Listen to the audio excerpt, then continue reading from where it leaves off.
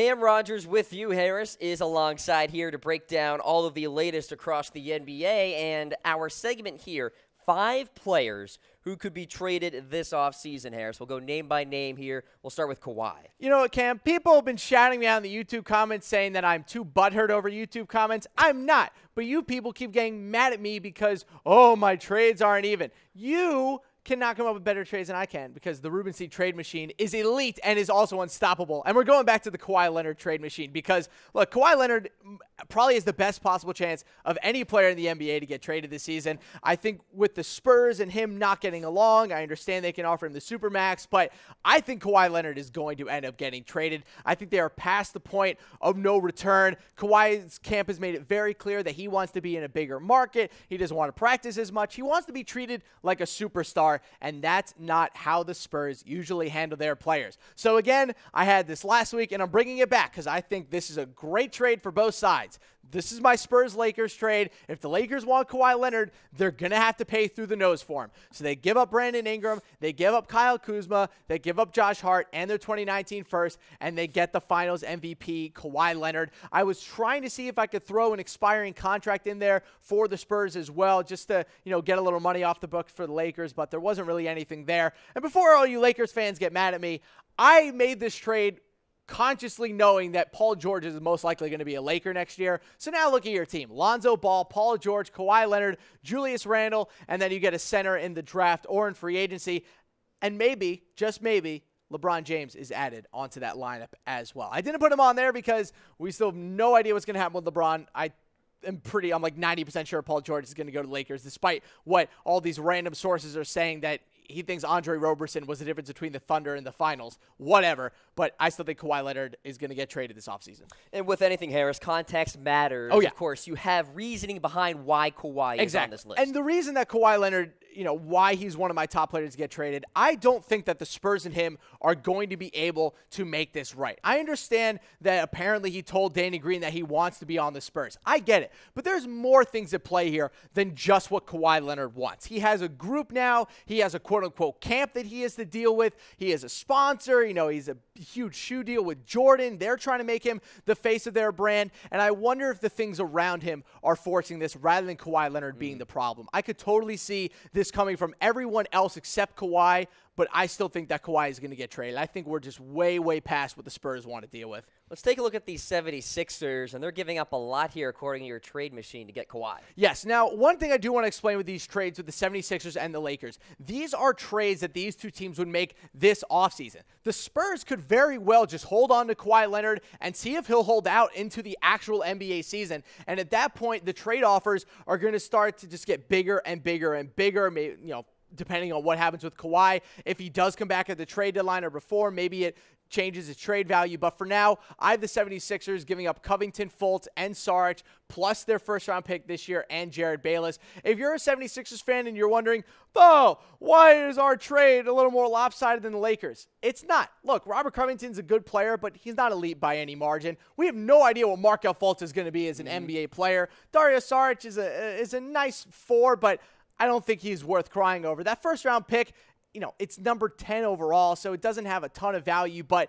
before you yell at me, Sixers fans, look at the lineup I've given you. Look at this. Ben Simmons, J.J. Redick, Kawhi Leonard, maybe you re-sign Ersan Ilyasova, or you get any random 4 off the bench that can rebound, and then you have Joel Embiid. Congratulations, you all of a sudden maybe have the best starting 5 in the entire Eastern Conference, tied maybe with the Boston Celtics. But don't get mad at me, Sixers fans. I just gave you Kawhi Leonard, and all you had to really give up was one starting player and Markelle Fultz.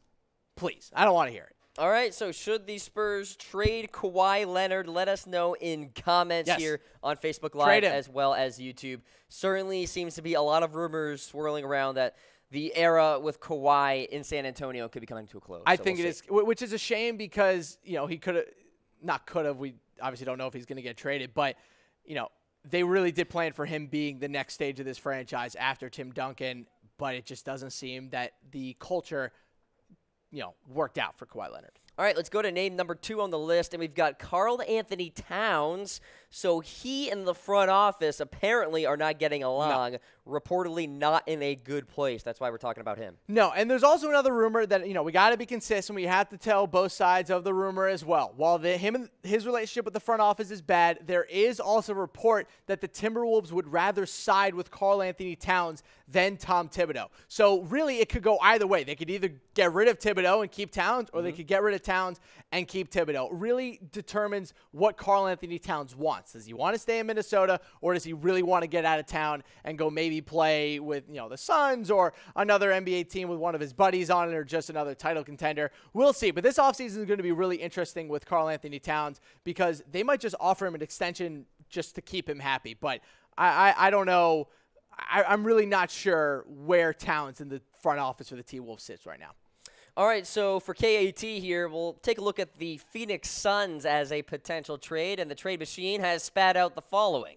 People, especially Suns fans. By the way, I'm making an enemy out of the Phoenix Suns fans on YouTube. You are. I am not sorry, because apparently the Phoenix Suns don't want to give up a guy who can't shoot, a complete bust as a first-round pick, and then the number 1 overall pick, which everyone was mad at me for giving up, despite the fact that Karl-Anthony Towns was the number 1 overall pick in the draft and is now an all-star at 22 years old, averaging 23 and 12. So there's no guessing game. No, there is no guessing game. You're going to have to give up the number 1 overall pick to get Karl-Anthony Towns, who was a number 1 overall pick, who has lived up to the billing of being said pick. Now, again, you might get a little bit mad at me based off just kind of what I have here in terms of their overall lineup. Now, I think, obviously, they're not going to have Josh Jackson, so the small forward position in general is going to change. But I think just, look, they have TJ Warren there at small forward. I think he's a good enough player on both offense and defense to make it work. I think that he's a good player overall. I think that if you can get Karl-Anthony Towns, it's going to be even better. But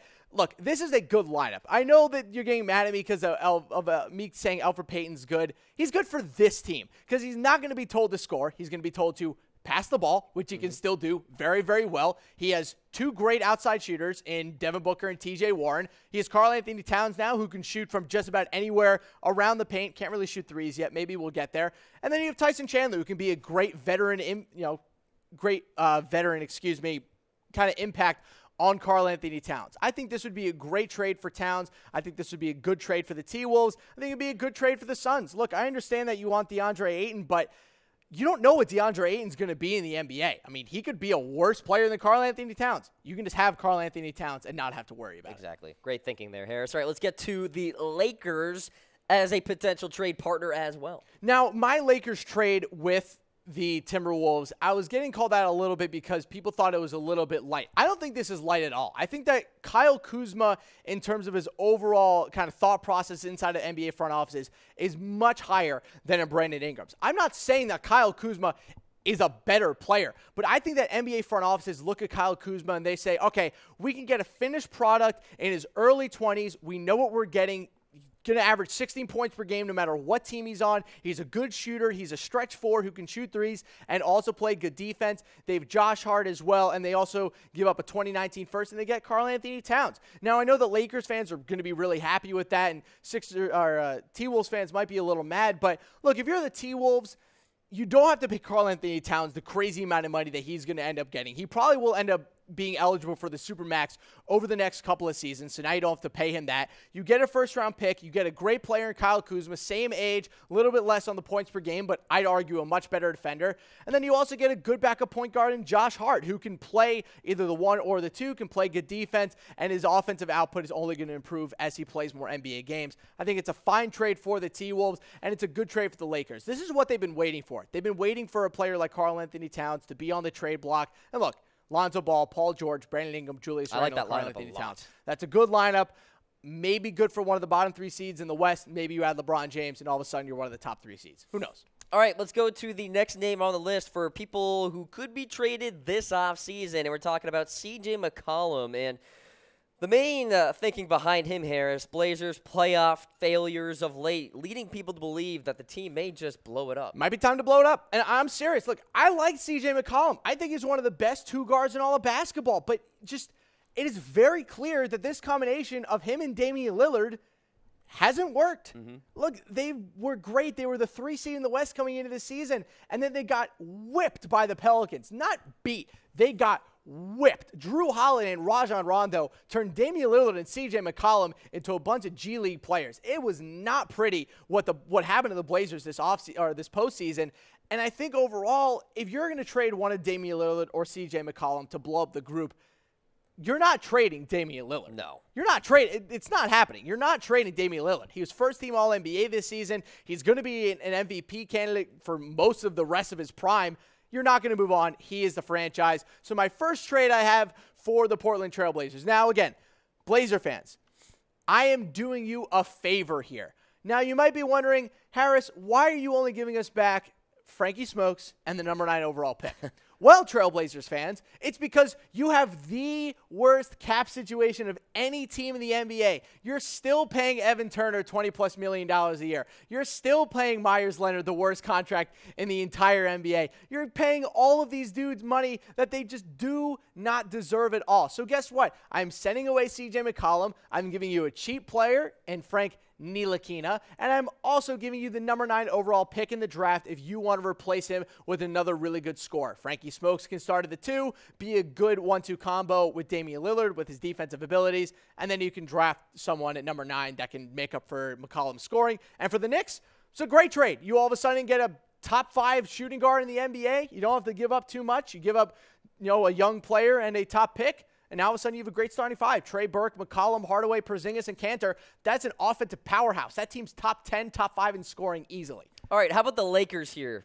Or excuse me, the Clippers. Now, this is an interesting one. I wanted to get the Clippers into one of my trade machines this offseason, also because people keep asking me to make up trades for the Clippers for whatever reason. But for CJ McCollum, this would be an even trade for the Trailblazers. So they would only give up CJ McCollum. They would take in DeAndre Jordan, considering he picks up his player option for this year. They also get Patrick Beverley back, and they get one of the Clippers' first-round picks. Now, this is a good trade for the Blazers. It gives them a big man down low that isn't Jusuf Nurkic, who they can use with DeAndre Jordan. Maybe they flip Jordan for another piece. And they also get Patrick Beverley, who, again, similar to Frankie Smokes, would give the Blazers Damian Lillard and a great defensive guard to kind of combo with Damian Lillard's lack of defensive really anything. He's a terrible defender. And for the Clippers, again, similar to the Knicks, you get a top 5 shooting guard in the NBA. You get someone who can kind of build your offense around. Maybe you draft Robert Williams at the 12th overall pick to replace DeAndre Jordan. So they got a lot of options there with CJ McCollum, but I like this a lot. All right, let's go to Kemba Walker, whom the Hornets tried to trade at the deadline. Do they do it again? Yeah, and they insulted Kemba Walker by trading, by kind of sending him around and saying, ooh, we're looking for a Kemba Walker trade, despite the fact that this season he ended up becoming the top scorer in the history of the Hornets franchise. So I think it's very disrespectful what they've done to Kemba Walker. I think it's mean for Michael Jordan to treat him this way, and I think he deserves much, much better. It is time for the Hornets to cash in on Kemba Walker. They're not winning anything next year. They're not winning anything the year after. Their cap situation is abysmal, and you can make an argument that Michael Jordan has been one of the worst NBA owners in terms of player personnel maybe in the NBA over the past 5 years. So this is one of the first trades we got. I'm sending Kevin Walker to the Cavs because this almost happened at the deadline. I'm giving the Charlotte Hornets Jordan Clarkson, good young NBA point guard, J.R. Smith, good expiring contract that can also just, maybe help out Malik Monk a little bit in terms of his NBA progression, and they get the number 8 overall pick to maybe replace Kemba Walker with, a Colin Sexton or maybe Trae Young if he's on the board. And the Cavs, all of a sudden, they get a great starting point guard. They bring in someone who's kind of Kyrie Irving light in a lot of ways. Kemba Walker's kind of an older version of Kyrie Irving and not as elite of a scorer, but still a great overall NBA player. I think Kemba Walker would be a great fit on this Cavs team, especially with LeBron James there. All right, then we have the New York Knicks as a potential trade partner as well. Yeah, this one's fun. Send Kemba Walker back to New York. He's obviously from New York originally, born and raised in New York. So I can't wait to see what we get with Kemba Walker in terms of changing overall teams. But for the Hornets, they get an expiring contract in Noah and Courtney Lee, plus the number 9